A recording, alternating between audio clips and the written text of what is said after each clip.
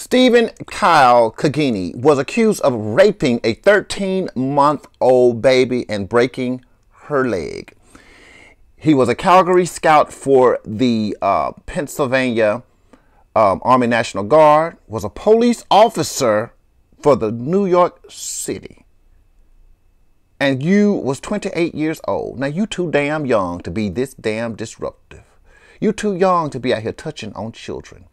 Now, they did not say if the 13-month-old was his child or the woman's child, but she was covering up for him. So, back in April, he was taking this little baby a bath and things like that. 13 months. How you going to let a man, while the mother was in there cooking dinner, and the 5-year-old boy was knocking at the door and trying to see what was going on with his sister? Sister was in there hollering and crying while he was in there trying to take the baby a bath. Now, we don't know the relation. I'm believing that it probably was his daughter, his own daughter. But they say on social media that he has a set of twins. Colgini has a set of twins, girls. And we don't know if they've been touched on or fondled with. You know what I'm saying? They haven't released that yet. But he was accused of fondling, touching on, sodomizing a 13-month-old girl.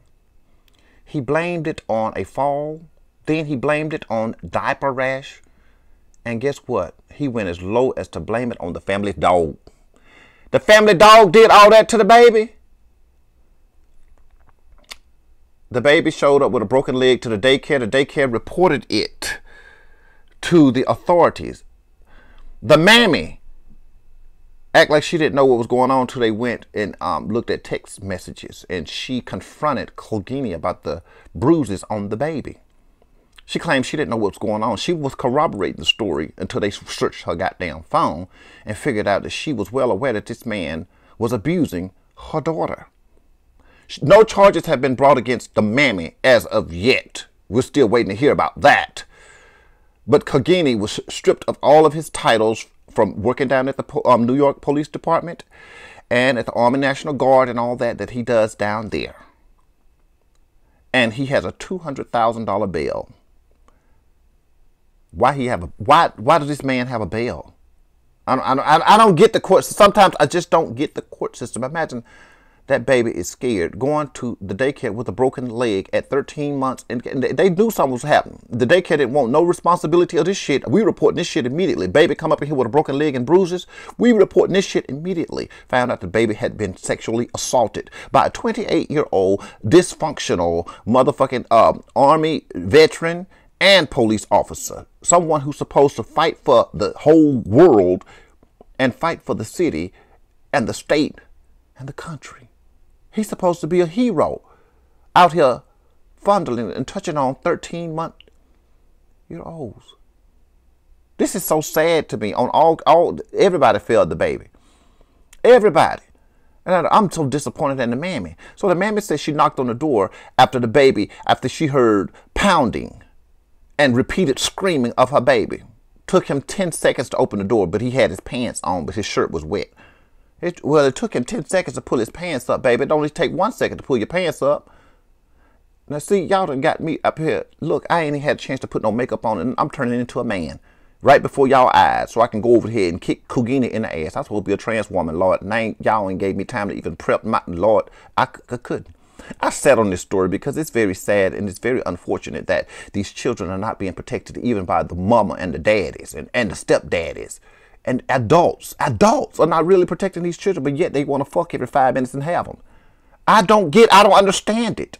I can't rationale with ignorance and retardation and all that old bullshit. I can't rationale with that shit because I tend to be in my right mind. But it's heartbreaking, it's horrifying, it's a nightmare. It's all of the above. I know the 5-year-old brother he knew what was going on. He had an inkling because he was trying to get into the bathroom. They locked him out. Now, do y'all let y'all men or any man go in there and bathe y'all daughters with a locked door? And that's what we're doing right now. We locking doors while men is bathing our daughters? Is that what we're really doing? Now, and my question to the mother is, why did you report this? You knew it was going on. You got the text message. You text messaged the man. Text messaged him and said, why is these bruises on my baby? You didn't notify the authorities. You didn't know that your baby was going with a broken leg, because at 13 months the baby is walking. At 13 months most babies are walking. You didn't notice that your baby had a broken leg? You say that you stopped cooking dinner, went and knocked on the door, while the man was bathing your baby. Your baby was in there screaming. You didn't report that that man was assaulting your child right then and there. You tried to cover up for him. I know his salad tossing wasn't that good for you to cover up for him. Didn't protect your baby at all. Bitch, you supposed to be in there with a $200,000 bill too. Sorry. This is so disgusting. This is disgusting and despicable. And blamed it on the family's dog. Now, just imagine if we would have believed the dog did the shit, and we would have had got them killed the dog, instead of motherfucker who was in there running amok over the city. This is so unfortunate and sad. People that we believe that took an oath to protect us is out here sodomizing our babies. This is so sad. I don't know. It's just sad. It's difficult to talk about because I get passionate about these stories. I get serious about these stories. I get ethnic about these stories, ignorant about these stories, because the kids, the elderly, the mentally ill, the disabled, y'all leave these people alone. Damn. Don't let this man up out of here to do this to somebody else's child, please. This is disgusting. Horrible. I can't think of enough words to put in my brain to describe how awful this is. It makes me itch. That's how awful it is. I'm itching. Maybe my beard and my sideburns and my goatees is growing, but I'm itching. But anyway, ever more news and things of that nature. This happened back in April 13th and stuff like that. Lord Jesus, let me see that I missed nothing, child. I'm trying to think. So he's down there in Dauphin County. You know what I'm saying? Down there in Dauphin County being held. So if y'all know anything about this story, y'all go advocate and stuff like that on the behalf of the child to keep this motherfucker locked up so he won't ever see the light of day, and to sodomize and break somebody else's child leg. I see you looking, Jaguar Evermore with Evermore News. Heartbreaking.